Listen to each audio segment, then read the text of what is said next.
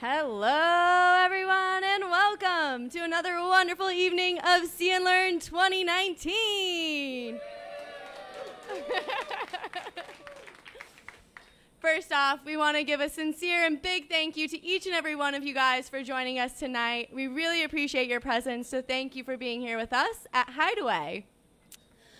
Yeah! Those of you tuning in on Facebook, thank you so much for joining us. We do invite you to comment where you're watching from, and if you have any questions at the end of our show, please let us know, and we'll try to get your questions answered for you. With that being said, we want to give a thank you to Carib Trans. Because of them, it is possible for us to share this with people all around the world, so thank you, Carib Trans.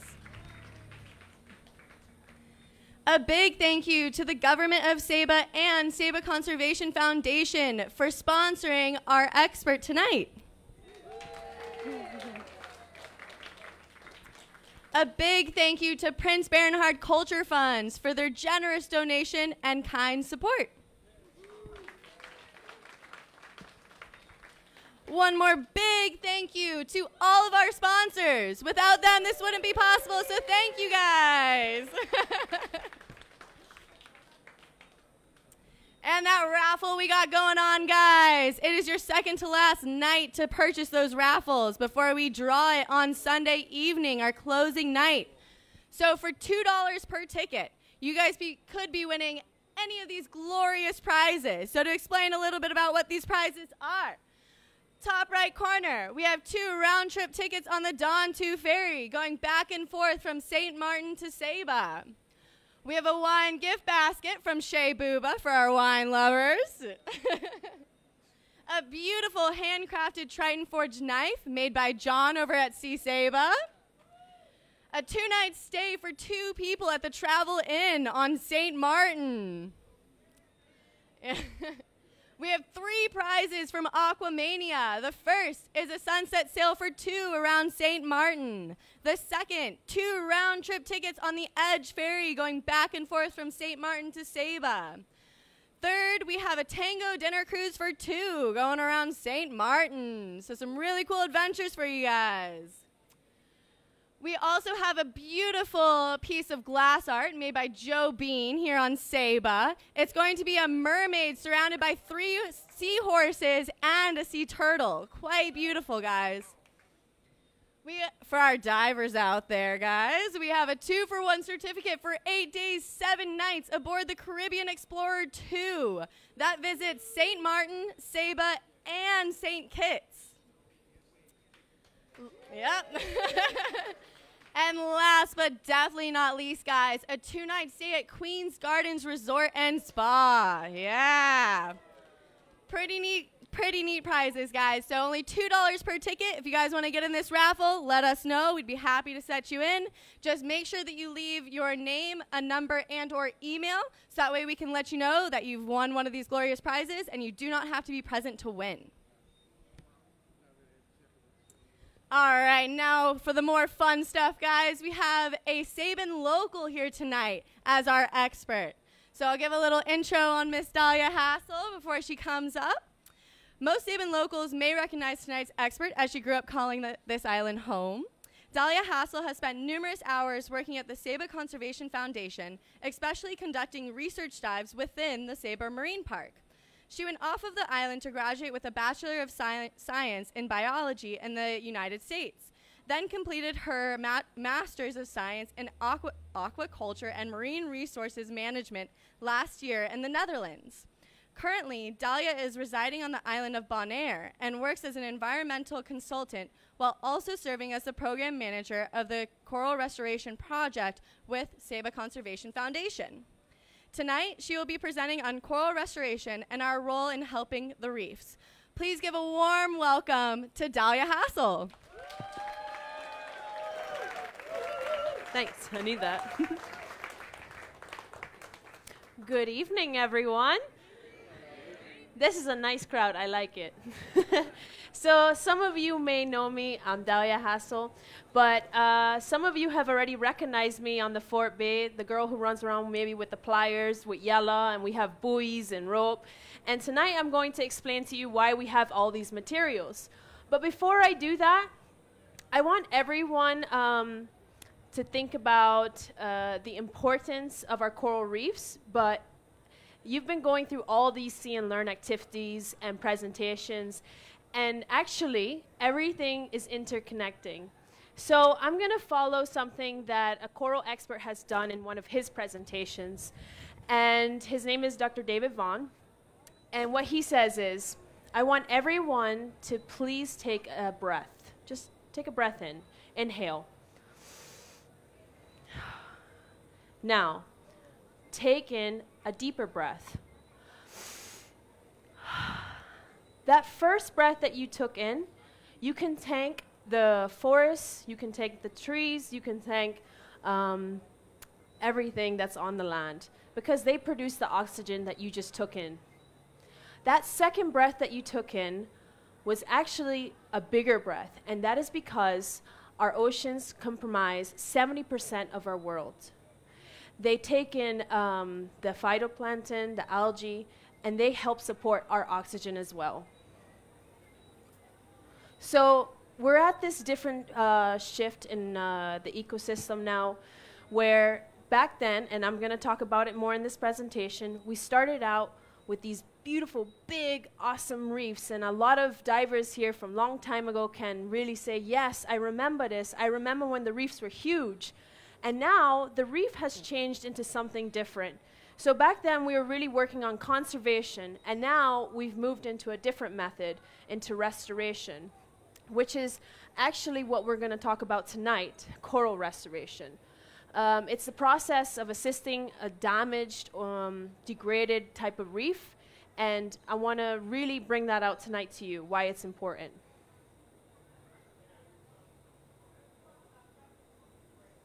There we go. Coral reefs are really important all over the world, especially here in the Caribbean. For example, they only make up 1% of this earth, but they actually sustain more than 25% of biodiversity on the earth. They provide a lot of ecosystem services, and what I mean by this is actually what lives in a coral reef? Fish, right? Okay, Dahlia, that's great. But this coral reef provides a nursery, habitat, and eventually it takes in and it can hide all these little fish, and they can have more time to grow, more time to reproduce, and eventually we can have more fish, because I like to eat fish, but I want to eat it sustainably. So if we have coral reefs more and more, then we can still protect our coral reefs and still be able to eat fish.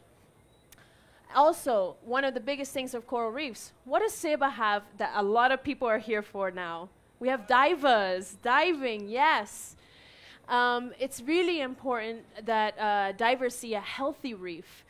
Yeah, so this builds me into why corals have such an important role in the ecosystem. You're like, Dahlia, okay, great. But what is a coral? Because does everybody really understand what is a coral? You look at it and you think, oh, this thing doesn't move. Maybe I can just kick it. Please don't kick it. Corals are actually marine invertebrates. They're animals. They produce this type of skeleton out of calcium carbonate, and then inside they provide like a symbiotic relationship with algae. And then some of them are actually reef builders. For instance, we have two different types of corals, hard corals and soft corals. So the hard corals tend to be reef builders, and then the soft corals, if you're ever snorkeling or diving, you can see these bright colors and they look like plants. Actually, they might be corals. And then the most important part that I'm going to be talking about tonight is their 3D complexity. These coral reefs, especially branching ones and the reef builders, start to build this 3D complexity in the ocean, and these are the ones that are going to help us, especially us on these islands, and I'll explain more about that later. This is an example of what it looks like inside a coral. The tentacles release stinging cells when something brushes by them. And some of you who have done night dives, you can really see when the polyps come out, and you can see when they're eating. They make their own limestone cup to hide in during the day. I've mentioned this. And at night, the polyps come out to catch plankton floating by. Zooxanthellae. Can anyone tell me here what zooxanthellae is? Max. And yell it out. Don't be shy.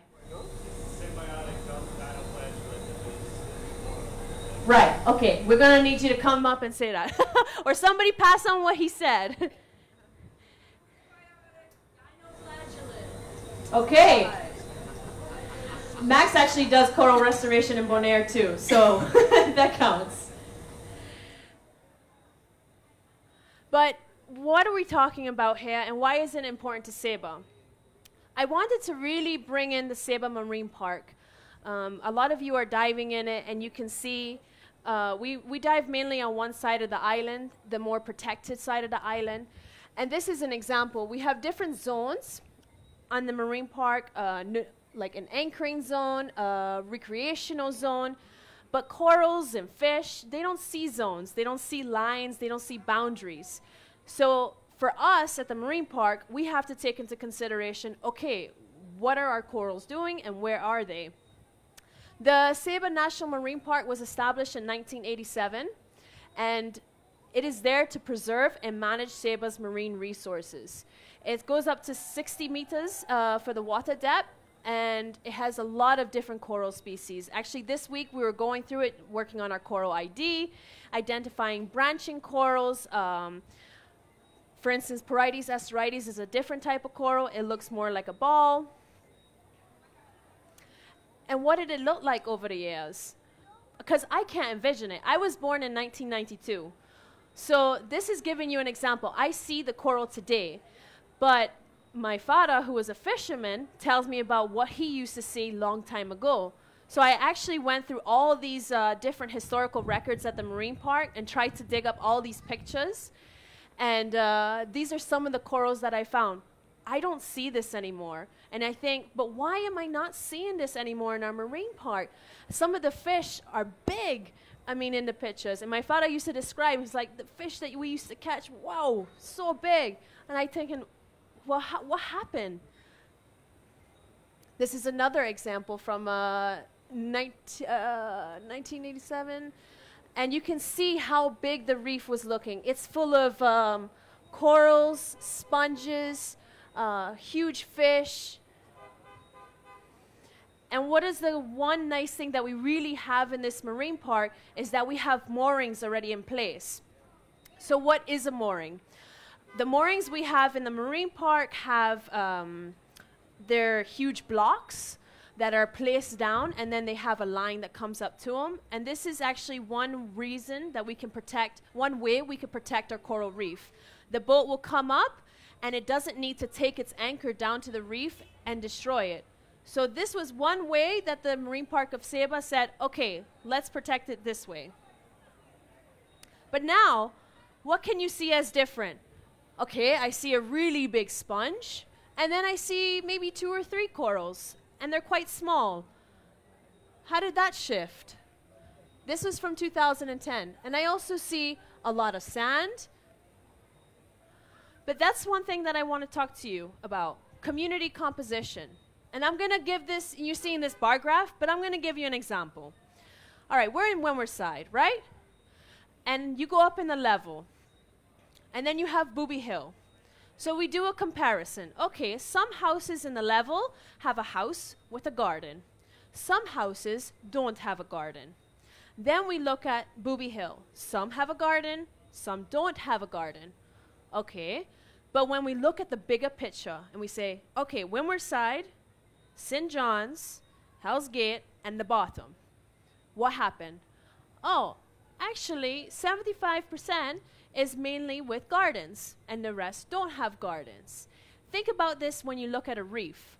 We look at, okay, throughout the years, we do a lot of reef surveys, and we say, okay, the coral coverage is this percentage this year. Then it goes down the next year. And we can see that maybe macroalgae, which is the leafy stuff, that's growing. And then we can say, oh, this reef has really changed between 2008 and 2014. And I want to take a note right now. This bar graph is not for Saba. It's from a different island. But how do we measure it? Like I mentioned, we do various coral reef surveys here on the island. We tend to do it once a year with students, especially Yella. He helps support with this. We take these quadrats. Some of the divers are laughing because we did it this week. We take these lines out into the reef and we're taking pictures. We're looking at what kind of fish are we seeing. All of this different data we're collecting. So over the years, we can actually say, oh, have we seen a change? No? Okay, good. But these surveys is what policy advisors, marine park managers, scientists, we all take this in consideration so we can say, okay, something needs to change or something doesn't need to change. Are coral reefs healthy? They're not healthy. This is an example of a picture from a program that we use to analyze the reef. So you see the reef and it puts out all these random points on the picture. So for example, a lot of the points are pointing to the barrel sponge. And then once I'm done analyzing this picture, I have to do so many other pictures. It'll give me all of the points and tell me, okay, your reef coverage is this percentage. You have this much of sponges, this much of algae, this much of this, and this much of that. And you're thinking, well, I mean, okay, great, but how do I really see this on Saba? I drew this picture, be patient with me. I was trying to compare it to Saba. And I tried to do it, you know, behind the airport, because that was really nice and easy. The black lines are kind of representing the different depths. So the first, the shallower depths, maybe we'll have different types of algae and coral, maybe more brain corals. And then the middle depth, it goes a little bit deeper. We start to have branching corals, and in this case that does happen on Saba because our branching corals actually grow deeper. And then as we go even more deeper, maybe we won't see much of corals at all, and we'll see sponges and more algae. That's the way you can look at it. If you look at it from here and you say, okay, there's Saba, and as we go down, it's ever changing. Think about it also on the island itself. We start with a cloud rainforest on top, and we go all the way down to Hell's Gate, and the vegetation has completely changed.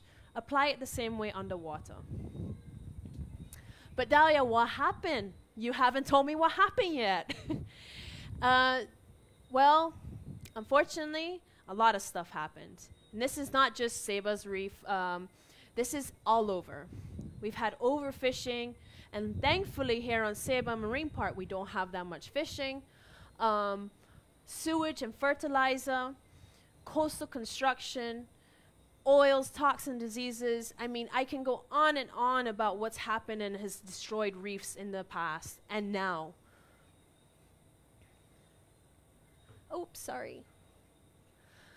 One indicator that we see, especially when we're looking at it, like what is the cause of the damaged reef, is fish diversity. And you're thinking, really? Fish can tell me how the coral's doing? Yes, actually. We have fish that have different functions. For example, a parrotfish. What does a parrotfish do? Well, it's a grazer, and it consumes a lot of the algae.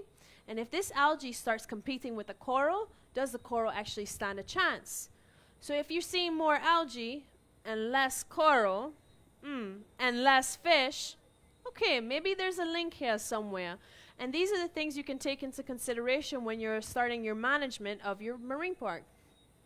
So I put in this, really, fisheries are typically managed at the level of country or region, not the reef. And it's one thing that we need to consider more often is, how is the reef actually looking? I actually wanted to include this. Rising sea temperatures. It's a big effect. And it's something we cannot ignore. This is recent, actually. You can see the date above on the right-hand corner, up to 14th of October 2019.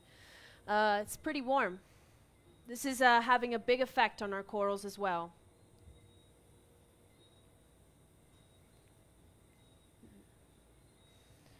Maybe some of you may recognize these pictures. This was from Hurricane Hugo. This is on the land. You can see the damages from a hurricane.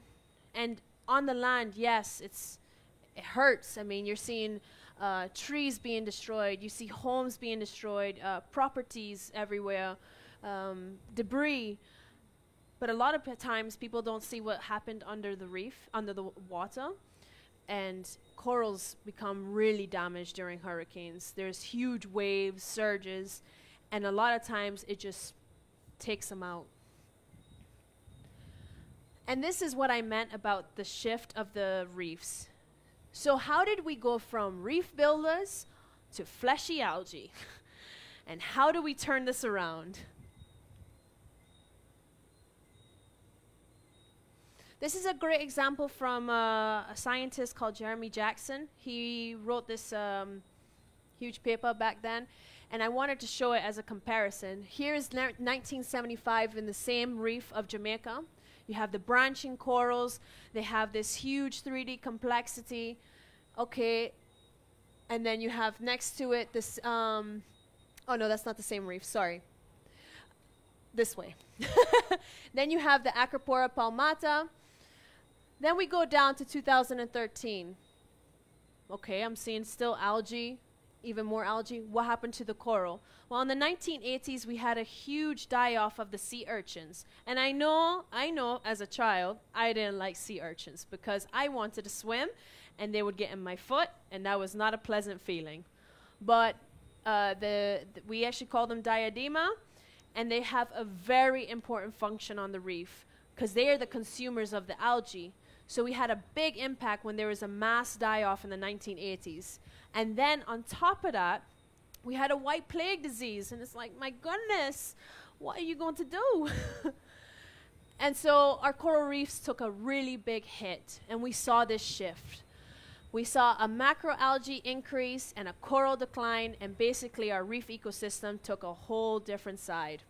And now we're still seeing a continuation of these patterns. This is actually the sea urchin that I was talking about. And what are the scientists saying? They say, okay, you have to be stronger. You have to be radical with your conservation. You need to look at your fisheries management strategies. Simplify the monitoring systems. Include those volunteer divers. Get it done. Foster communication and exchange information. Let's not just keep this information on Saban. We need to contact Borneo. We need to go further. We need to go to Mexico. Talk, talk, talk. Collaborate. And develop and implement adaptive legislation. Like I said, not just looking regionally and locally, but also, what is our reef doing? Can we adapt to it? And today, I want to focus specifically on the first one, robust conservation. Yes, so I don't want to be Dahlia, doom and gloom, okay? I'm a happy person. But coral restoration takes a lot of work, and we struggle. Funding, lack of staff, lack of this, lack of that. But you know what? Support is crucial, and we need to keep our eyes on the prize. So that's why I'm really glad that all of you came out, because maybe you're not a diver, but maybe you can help in some way or the other, passing on the message, finding somebody who can come to Saba and help us out. Talk, talk, talk, talk. Do not lose hope. How do I press it? Okay. This is a success story from a very nice friend in Belize. She and a group of people started Fragments of Hope. And this is the reef, 2.5 years on the reef where they outplanted corals. Okay? You can still see it's really nice. You have a lot of fish, a lot of different types of coral. They're growing quite well. I'm sorry, the video's sticking. Please bear with me. And also the people were shaking a lot during the diving. I'll talk to them about it. This is 8.5 years on the reef. Look how large it's gotten. This is coral restoration. And this is what happens when you take time, dedication, and you're radical about it. You really push for it and you do it right.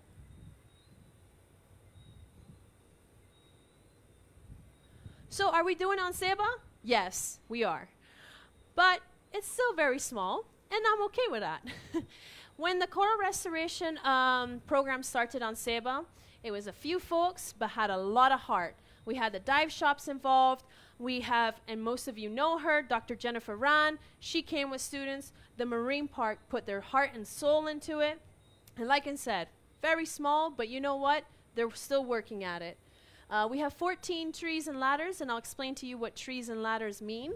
And it's located near a yacht mooring. But this is kind of, if you can see it, right here. That's the Seba nursery. There's specific restoration techniques that we can use. Coral gardening, which is what we do in Seba. There's also larval propagation of coral colonies and direct transplantation. And that's what the one we're working on right now. So what is coral gardening? Basically, it's a series of methods used to generate new colonies and add them to natural reefs. These are a few pictures of fixed structures that you'll see on reefs, and what happens is they'll attach the coral to it and eventually just let them go. And they'll start growing and growing, and this is what you saw in the video before. They just start overtaking it. But how do they do that? So this way, especially with this species that you see, it's the same species that we work with in Seba. It looks like deer antlers, no? We call it staghorn coral. They can do budding or fragmentation. And budding is actually when it splits into two colonies. Fragmentation is when it completely breaks off, and then it can move into crevices and does attachment to the reef. And this happens a lot during hurricanes. Okay. But, okay, I'm going to take you through Coral Restoration 101 tonight. So first we got to choose a site. And on Seba, let me tell you, it ain't easy. We don't have shore dives. We got to do everything on a boat. Let me tell you, it is work. But thankfully, we have a really good team at the Marine Park willing to do it. We have to identify a suitable site. So first we had to choose, oh, my goodness, where are we going to put a nursery? We need to find sand, space enough. It got to be close to a reef. It has to be clear from disease and have the right conditions. Also suitable for the choice of coral that we wanted to work with, the staghorn, and that takes time and effort. But one of the most important things that I really want to stress on is genetic diversity. And I won't go into hardcore genetics tonight, trust me.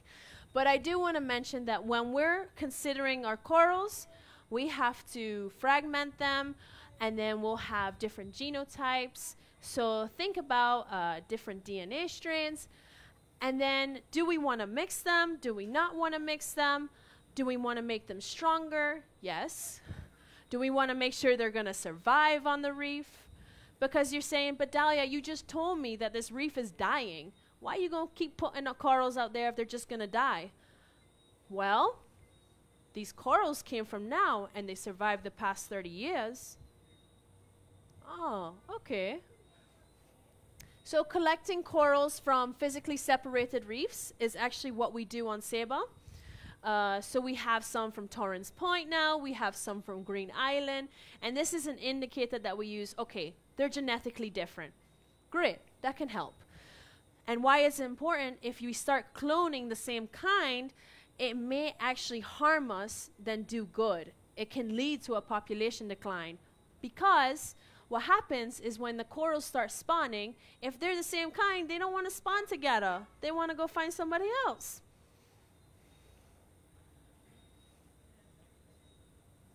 This is an example of a land-based nursery. We don't have this one on Seba, but we do have this one, the field base. And that's actually one tree in our coral nursery on Seba. And you can see how large the coral fragments are growing.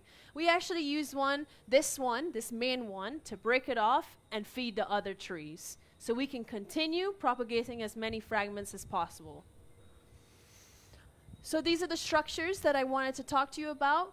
When we're looking at different structures on Saba, we have to choose the right one necessarily. We can't put one on the ground because the sand moves too much.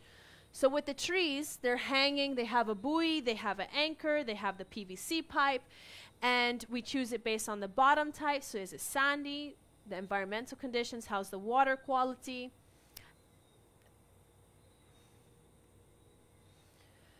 And then how do we collect this coral? That's the fun part. We actually go out looking for these wild colonies, and then we take pieces from the wild colonies. We have to record everything to make sure we know where we're taking it from, and then we start attaching it. And then we see, oh, it's starting to grow. Now we have 2 pieces on one coral. Great, can we use that? Well, sure. Now we have another piece. And then you kind of have all these little other corals. And we use it's very easy to cut them. We just use pliers, and that's what I meant. I'm usually running around with pliers, a buoy, or rope, or something. You can see yellow with it too. And then we do outplanting. So what I mean by this is we take those coral fragments, and then we put them back on the reef. This is a really good example. We use kind of a marine epoxy. We'll clean the area really well, clean the area of algae, and then have a hole, pound the hole, stick a nail into it, stick some epoxy in with it, and then attach the coral fragment to it. And then we have to consider how spaced out are the coral fragments, where we put it on the site. Is it going to work out? Different attachment methods. Maybe this method won't work. Maybe we have to do it differently. How many coral fragments do we want to outplant?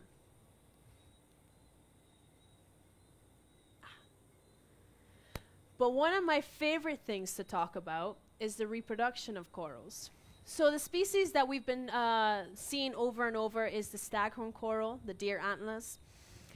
They have very specific times of the year where they'll come out, and it's specifically August, specifically 2 or 3 days after the full moon, specifically maybe 2 hours after the sunset. I mean, it is timed. And then they'll have this huge mass spawning event. And then you see all these little bundles coming out everywhere. And there's a fish frenzy. You just see fish going crazy, eating it. But they have this one mass spawning event to ensure the survival of their offspring. And it's all dependent on lunar cycle, tidal cycle, and everything else. This is an example of actually one that I just witnessed in Bonaire.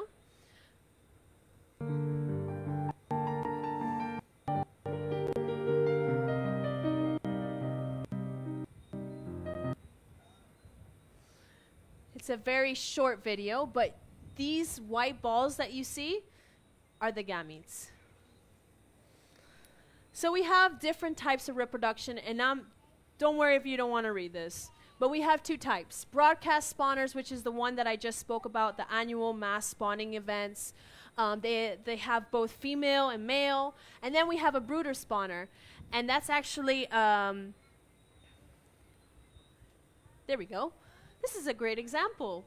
We have one that produces the sperm, and then it goes out and it does fertilization with a female coral.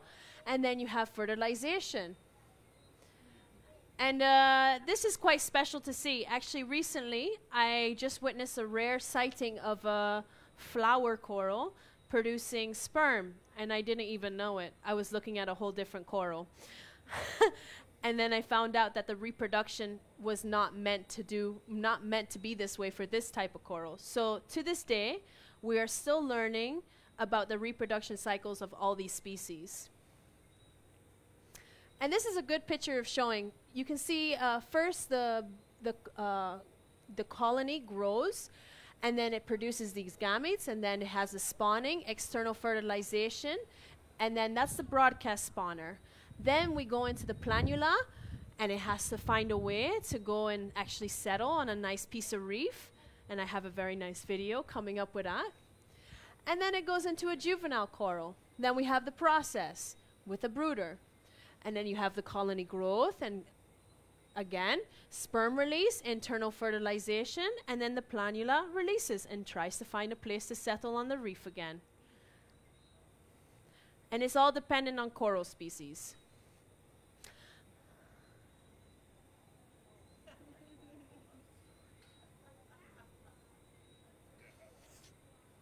Enjoy the video.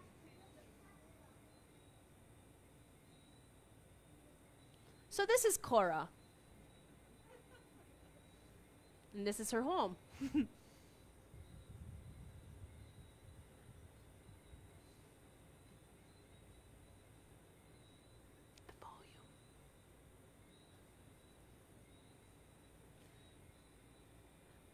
And this is exactly what I was talking about. It is a very special event if you see these mass spawning times. We're talking about the birds and the bees of corals, guys, you know? I have some kids here, so I'll keep it general, PG.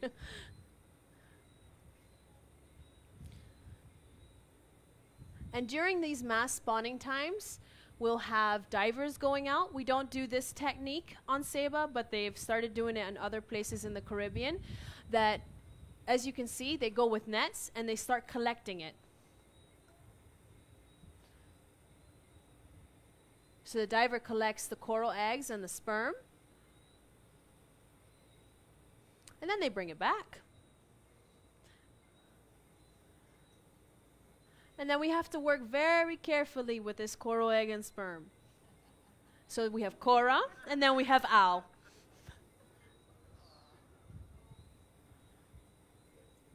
And you know, they gotta have some time to get together, get to know one another, maybe go on a couple of dates, and then the coral larva actually develops. And then in the area where we're working with the coral, we have to provide the settlement for them. So it finds a way to settle, and you wait until it grows and grows and grows. And then eventually it's going to be ready to go back onto the reef.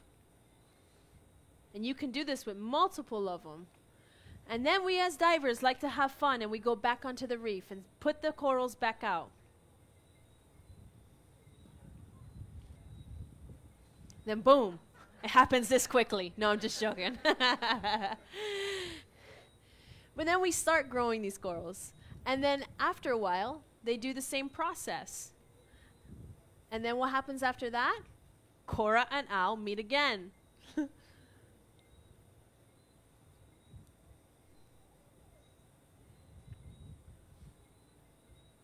And they settle onto the reef. And then eventually, look at that. We have a new coral reef. So I figured this would be a nice video to really wrap it up and actually explain what it is. So that was actually larval propagation, which is the second technique.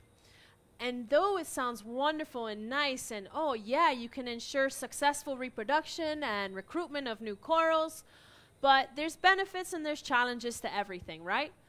So we can really scale up restoration efforts. I mean, like I said, here on Ceiba, we have it very small. But with this, okay, we can bump it up really, you know, big. Let's just keep putting corals out there. Let's go nuts with it. Work with a lot of different types of corals and then increase that genetic diversity. But then, okay, to do the work, it's a bit difficult. You have to do night diving. Night diving on Ceiba, it's fun, it's great, you can do it, but you need a boat. And you need to make sure, okay, where are these corals? Where are they spawning? Predict the time. It's a long process. Then you have to rear the larvae. And that takes time as well, and you need the proper settings, the right environmental conditions in maybe a wet lab, and you're working microscopically with small corals. And this is an example of what it looks like underwater. They take these huge nets and then they put it over a coral, and at the top of it they'll have a little tube, and then they collect everything and run really fast to the lab. So they're mixing the colonies when they come up. And they're, like I said, they're actually trying to work as fast as possible. A lot of these people are working through the night to ensure that there is fertilization between the sperm and the egg. And then they even have a way to determine, yeah, there needs to be enough of sperm to ensure that there's sexy time with the eggs. So, as you can see, you've already got 3 or 4 people in that picture, a whole setup. It takes teamwork to actually make this work. And this is what they look like microscopically. And this is one of my favorite videos. I hope you enjoy it. It's a baby coral searching for a home.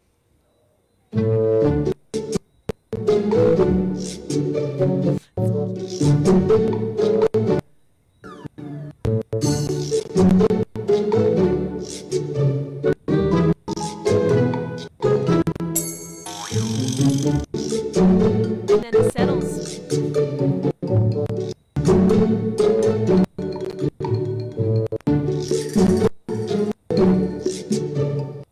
And that's what happens. It takes a while, actually, for all of these larvae to take time to settle because they have to find the right reef, too. And I don't know if this is true, but apparently 1 in a million during those mass spawning events might survive. So that's why we actually have so many gametes. They're facing predators. Yeah, they can't settle either.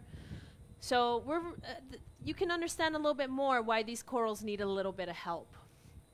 After the outplanting and the transplantation and everything, we have to look at how they're doing. So we go and do monitoring. One of the things that we consider is their mortality. Is it low, partial, high? Have they died completely? Are they still alive?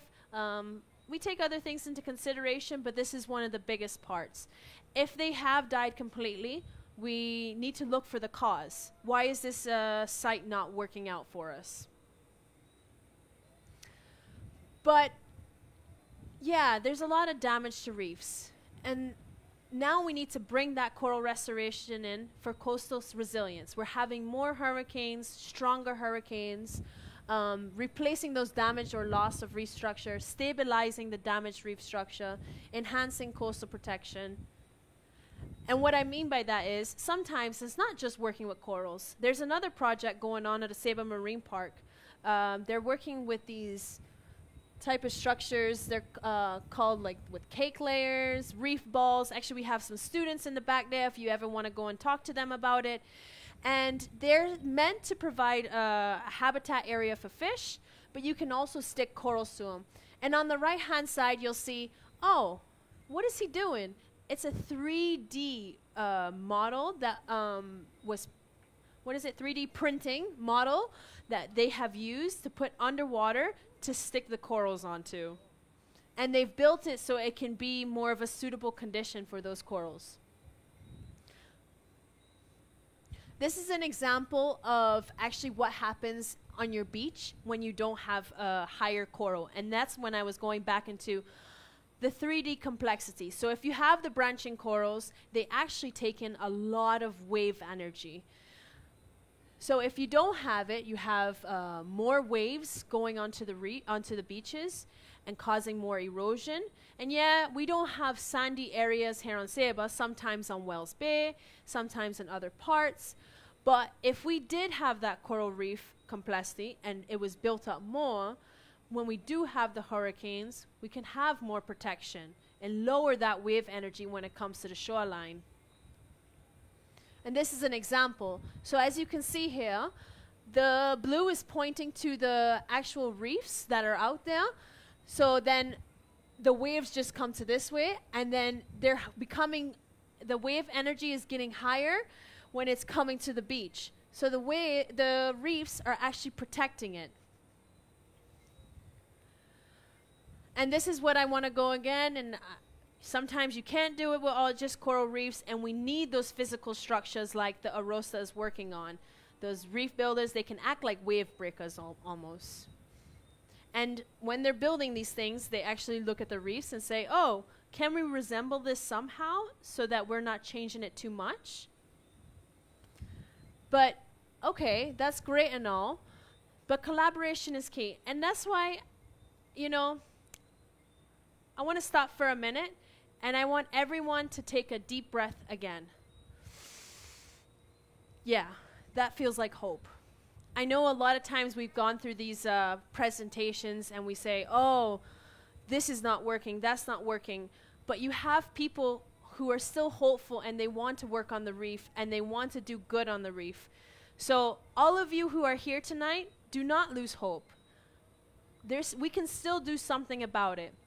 And like I said, yeah, you may not be a diver, you may not be a snorkeler, but in one way or the other, you can help the environment. You can change the way you think about things, you can change your usage, you can change your consumption, and actually help the corals and essentially help Saba. These are the collaborators. Definitely Rescue, Wageningen, DCNA, WWF, See and Learn. Sanford is Dr. Jennifer Rand, who's played an important role in the coral restoration, Sea Saba, and Saba Divers. Thank you so much to these people who help us. And before I move on, there's one person here that I really have to thank.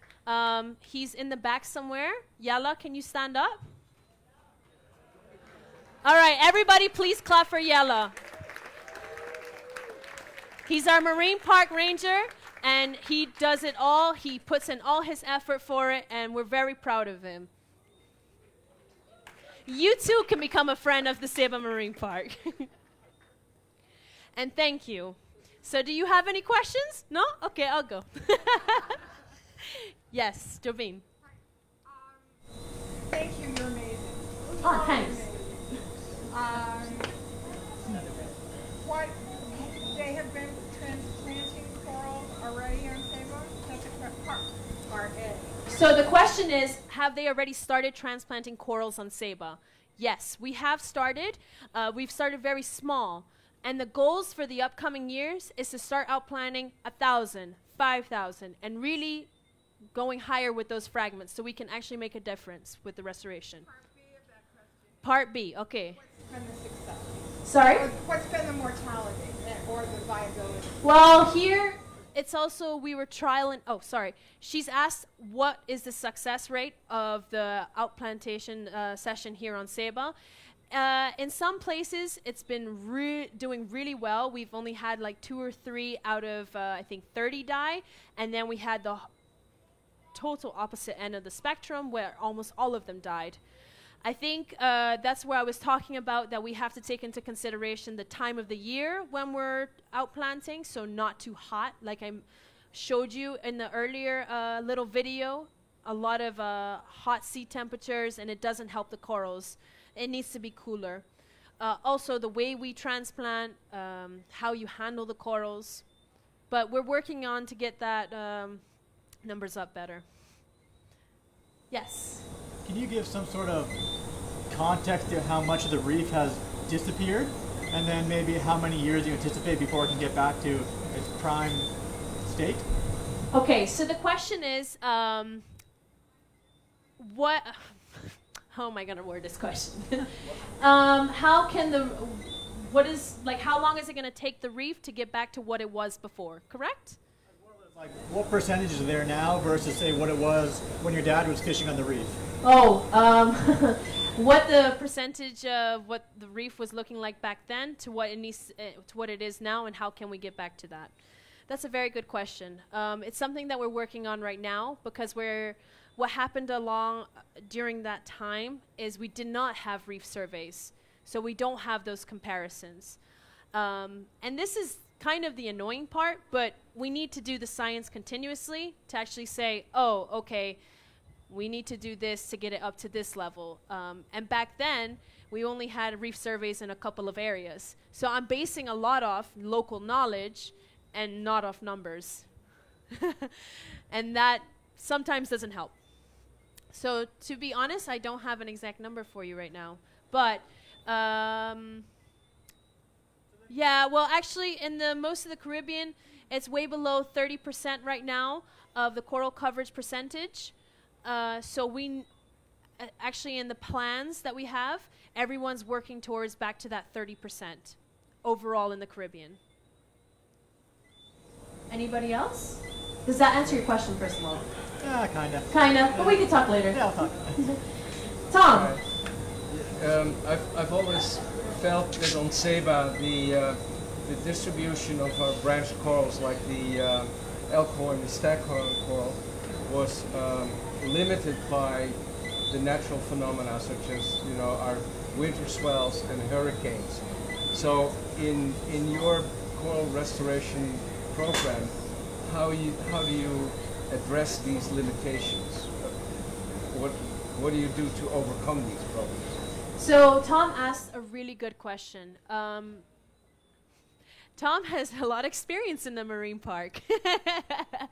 And he's saying that he knows that throughout the years, the elkhorn and the staghorn coral have to face a lot of natural phenomena. How do we deal with this in our coral restoration program? One of the ways that we deal with this is choosing our restoration sites, first of all. Where are we going to restore first, and how is that site being affected by wave energy? So that's one way. Next thing that we're looking at is also, staghorn grows here at 22 to 26 meters. So that's another thing that we have to consider. Can we work at restoring those corals at that depth? Elkhorn coral, on the other hand, is growing quite shallow. And to be very honest, it's very hard to work against hurricanes. But we need to work fast, and luckily with branching corals, they do grow fast in their coral restoration. But actually one of the biggest things I want to target now is working outside and working in a wet lab to promote already the fertilization, promote already the growth. So when we're putting them back on the reef, they have a higher chance of survival. But to be very honest, it's difficult with hurricanes. It's going to happen. It's something that we just have to face as well. Does that answer your questions? Okay. Anybody else? Yes. Out in the natural or the oceans, the corals are feeding on their own and they're gathering food. What do you feed them when you're artificially growing them, so to speak? Well, they won't actually. Oh, sorry. She's asking. In the real world, they're feeding. They're doing their own thing. Well, first of all, here on Seba, we only do it out in the ocean, so they're handling themselves anyway. But if you do the larvae propagation, it's not going to be long term. You try to ensure the fertilization and allow the settlement, and then put them back onto the reef. It's to work quickly. Also, within the lab, hey, that's a really nice noise, huh? It's like background music. Basically, we try to work as fast as possible, but making sure they're actually back onto the reef quickly too, to ensure they're. Sorry? You know it. Okay. Max. So I know in Bonaire and some of the restoration sites. I can't hear you. Could you come a little bit closer, or someone pass on the message? Like I said, I've got a DJ in the background, so.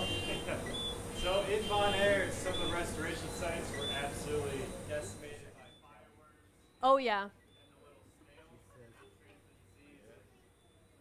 and problems. Do you see that high density fireworks in the Saba restoration sites? His question was that in Bonaire, in his experience with the coral restoration program, he witnessed a lot of fireworms and snails that, cause a lot of issues and eventually diseases and whatnot. Do we see that on Saba too? I've actually not seen that many fireworms, but we do witness them on the nurseries already. And I think just like the algae, we just have to be hands-on with it. Luckily, we're not, it's two sides of the coin. We're not as big as Bonaire. We have a very small nursery site that we're able to control. So we have eyes on the prize kind of thing. Whereas maybe in Bonaire, you got how many nursery sites? A lot, yeah. 109 trees they got out there. Yeah. Is there anything like steroids that can sort of expedite the growth of corals when they're doing them on these land-based things? Have they found anything that speeds up the process? I'm sure they have, but I don't have experience with. Oh, sorry. He asked, are there any steroids that we can use on the coral so we can make it go faster? In my experience, I know we tend to stay away from those things, but I wouldn't know for sure, to be very honest with you. Yeah. Even something that was natural, but just something. Are there water conditions that are and that kind of stuff that we don't find in the oceans as often? Yeah, he's asking what also, like, could it help with the type of conditions and everything? And that's definitely it. When you have it in a, for instance, outside in a land base, in a wet lab, you can control it. You really can control the temperature, the pH, make sure that they're feeling just right. So yes, you can. And also choosing resilient coral species. Yes. Can you grow in a lab urchins or import them from different areas? That's a really good question. To help with the His question was, can you grow urchins in a lab and then transport them, right? Is that... Either in a lab, like in a urchin farm, or transport them, say, from Cayman and bring them over? Are they regionally, like, specific? Well, so basically working with the urchins in a lab and then bringing them out into the ocean, or can you bring them from other places to here? Right now, and I think I did mention this, we have a nice project on Saba. Like I said, talk to the students. They're in the back. Also, the head person at the marine park, his name is Alvin. They are actually working on specifically restoring the sea urchins. So they'll collect the juveniles in traps, put them in an aquarium, let them grow, let them survive, and then place them back out into the reef. So that's one method. Choosing different type of urchins, I'm not sure how that would work, because to get from here to Statia, you got to go through St. Martin. It's a long process. So right now, we're definitely just working with Saba. Yeah. I'm going to actually stop the questions for now, because I have another presentation, so be patient with me. So, you may have heard what's been going on. We have a single-use plastic ban on Saba now. Yes.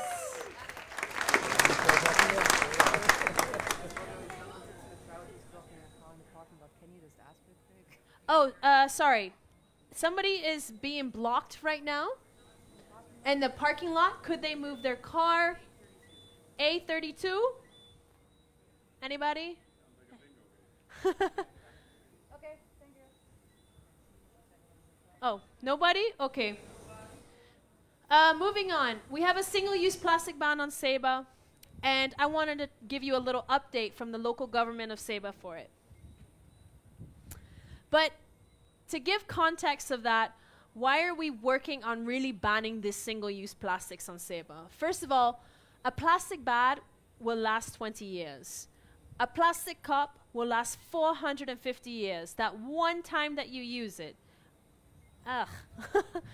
Even the things that you see, a plastic water bottle, 450 years.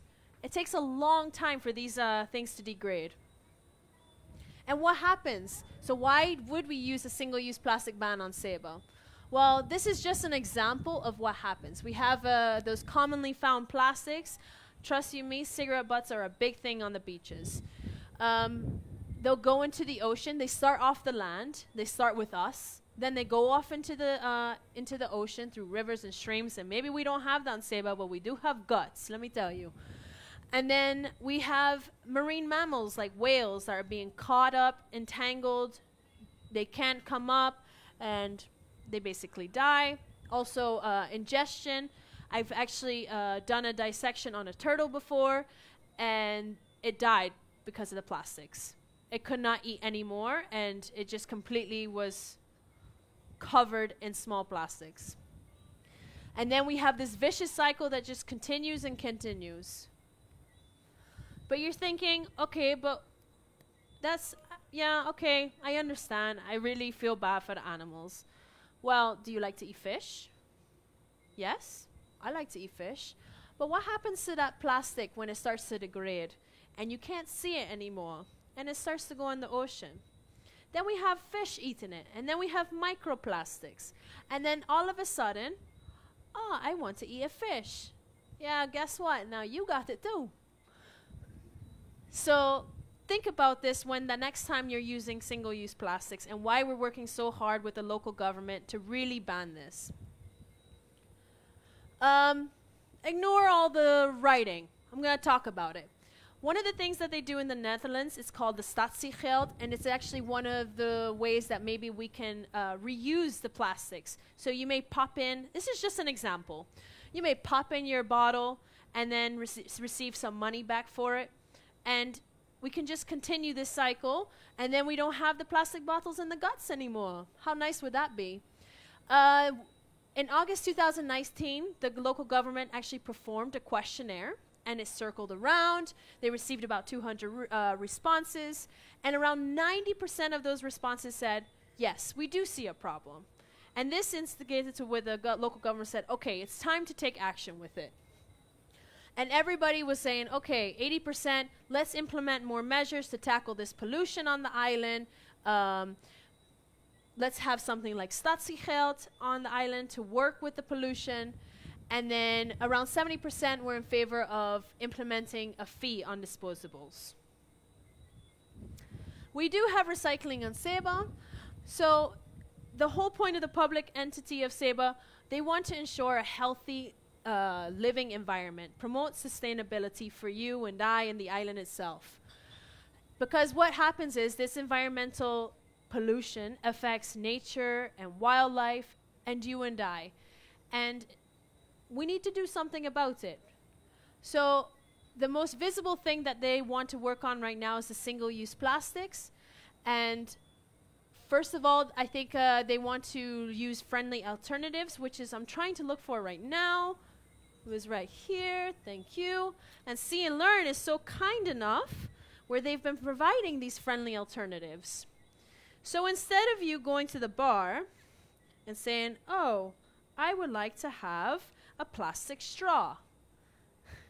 Well, maybe not have a plastic straw. How about you have, if I can open the bag, that would be great. But you have a metal straw. You can clean it, and then you can take it in your pocket. There's even some that are bendable. And bam, you have your straw for next time as well. They also have different types of cutlery that you can use instead of using the plastic ones. So we're going to have some different alternatives. And one of the things that they wanted me to update you with is short-term and longer-term goals. So short-term, they want to talk to different stakeholders. For example, you're a stakeholder, the public. Also, restaurants, medical students, everybody who's a consumer. Let's think together. This is not just one person's idea. This is a community idea. If you have a great idea about what to include in this type of ban and what we can do, go and talk to your local government. They're always willing to listen. Education, communication, awareness, and eventually we have the longer term where it turns into legislation. And the ban in place, the aim is being the second quarter of 2020.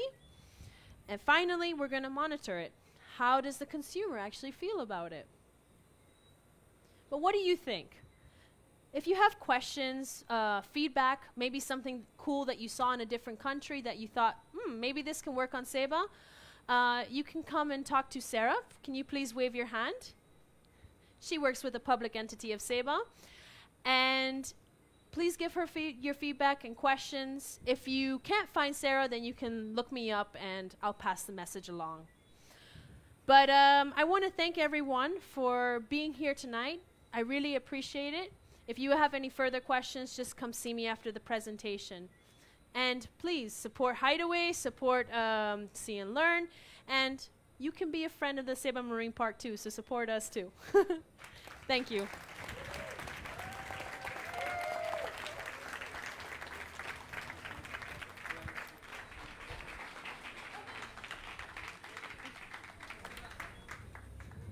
I forgot, I have candy for the kids. The adults can have some too, but if you're a child and you would like some candy, I appreciate you coming, so come get some candy. All right, thank you, Dahlia, so much. Another round of applause for Dahlia, please. All right, we just have a few more upcoming events for you guys for See and Learn 2019. Tomorrow we have 2 field projects. First of all, we have a shark research dive with expert Chelsea Black, who is somewhere in the middle here. She's waving her hand. Yep. So if you want to go on a dive with Chelsea tomorrow, 1 p.m. at Fort Bay Harbor. Then we have a stargazing tour at 9:30 p.m. with our galaxy expert, Sydney Lauer, who is also right here in the back. Yep. If you join either of these field projects, you can receive one of our packets of sustainable cutlery, as Dahlia just mentioned. And then on Sunday, we have our closing night at Shea Booba, 5:30 p.m. Chelsea will give an excellent presentation on sharks. So be sure to come to that. That is also when we will be doing our raffle drawing. So plenty to do still. I'd like to thank all of you for coming. Thank you, Facebook, for joining in. Thank you, Hideaway, for hosting all of us. Please stay for drinks and dinner. And everyone else, have a wonderful night. Thank you, Carib Trans.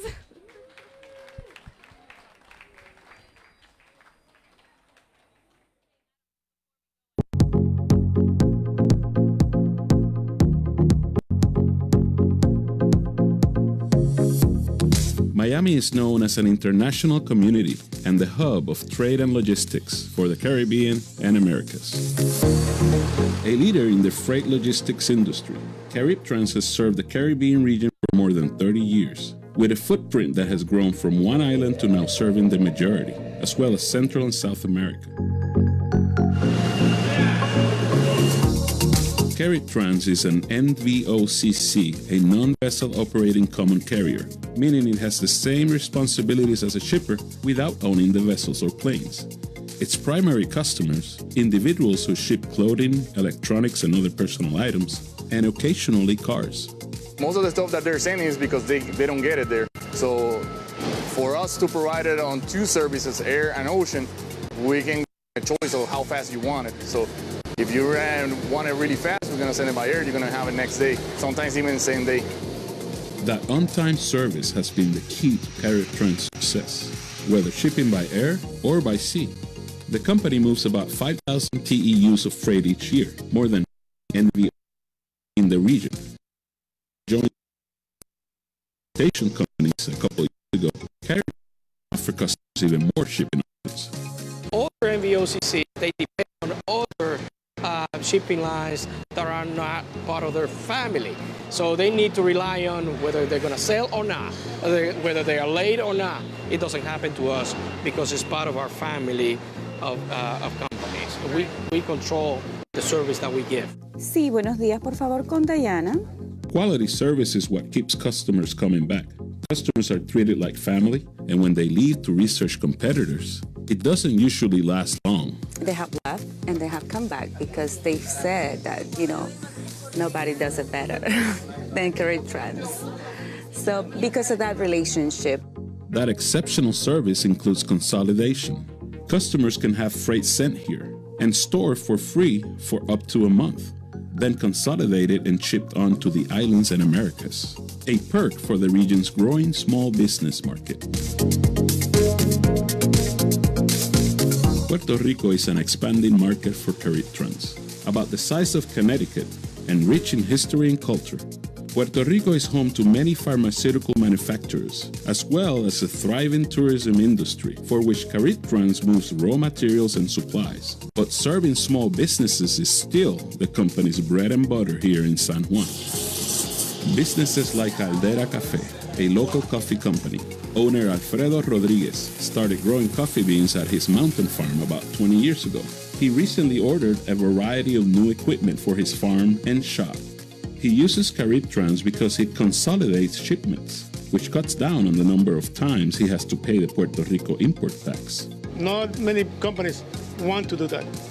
They want only big cargoes and maybe half container or full containers, but they don't want to consolidate because it's more difficult. Turning challenges into opportunities is what Carib Trans does, and that includes helping to grow small businesses like Caldera Café by taking the hassle out of shipping. We can be a gateway to expand their business in the Caribbean and back to the U.S. Wherever they can sell their products, we are also going to be a partner for them. That customer dedication has made CaribTrans what it is today. Now, as part of a larger family with more transportation resources, CaribTrans hopes to grow beyond its current market, offering services to additional Latin American ports and eventually Europe and Asia. But even when it becomes a global logistics company, CaribTrans wants to stay true to its roots, always providing personalized, reliable customer service and a commitment to the communities it serves.